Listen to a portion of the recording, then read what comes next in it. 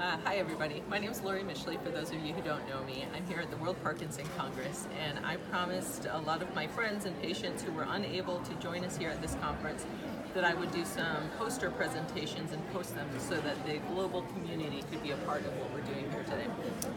So this is one of our more exciting posters.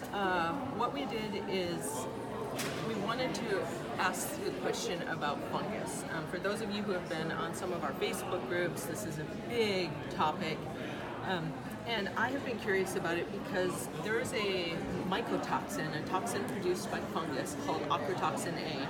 And for about 10 years now, there have been a series of studies in mice that showed that this mold toxin, called Ochratoxin A, or OCA for short, is actually able to kill dopaminergic neurons and cause a clinical symptoms of Parkinson's disease in rats and rodents.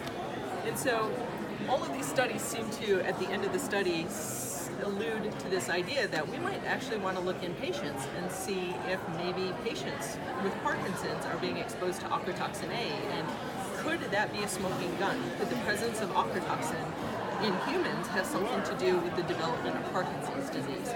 And to date, no one had ever looked.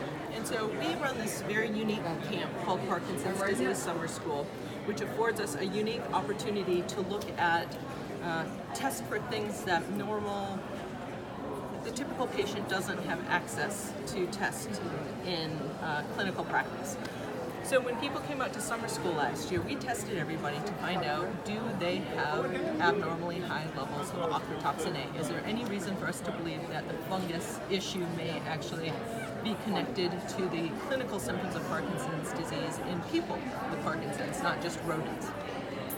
I should say that this molecule, the Ochratoxin A, is absolutely ubiquitous in our environment. There are at least 20 different types of fungus that make Ochratoxin A. It is in corn, in wine, in figs, in grapes, and you can't go through a day and not be exposed to Ochratoxin in the diet. It's in chicken because the chicken eat moldy corn in the field.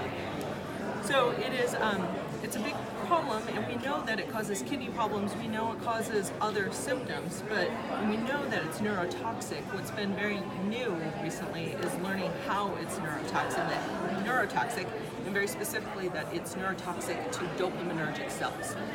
So what we wanted to do is look in the urine of people with Parkinson's disease and find out how do the levels compare to typical patients.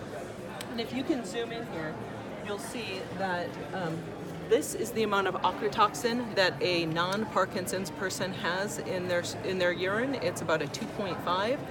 In our 63 people who came to summer school last year, the typical person had a 19, and one person was up over 400.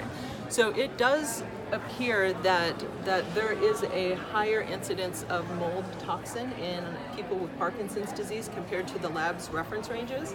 And to check ourselves, we do this other test called a urine organic acid. It's kind of a snapshot of human metabolism. And one of the things that this test does is it tells us whether people have abnormal fungus growing in their intestinal tract. And one of the measures of that is something called arabinose. And again, this is the typical amount of arabinose. This is a byproduct of fungus in the intestinal tract. This is how much you would expect people to have. This is how much arabinose people with Parkinson's had in our cohort. So this supports the idea that people with Parkinson's really may have an issue with fungal overgrowth somewhere in their body.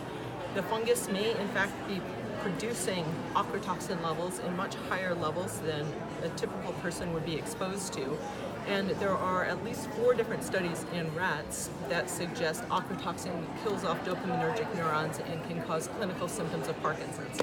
So we have a long way to go before we say Parkinson's is caused by fungus. I know a lot of people are kind of eager to jump to that interpretation. We're not there yet. But what I will say is some of the folks online in our community who have been saying that Parkinson's is caused by a fungus may not be as far off as we have been teasing them about.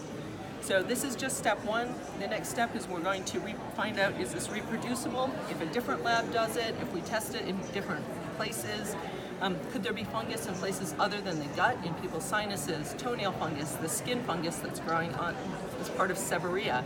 So right now we don't know where the fungus is coming from, and we don't know what we can do about it.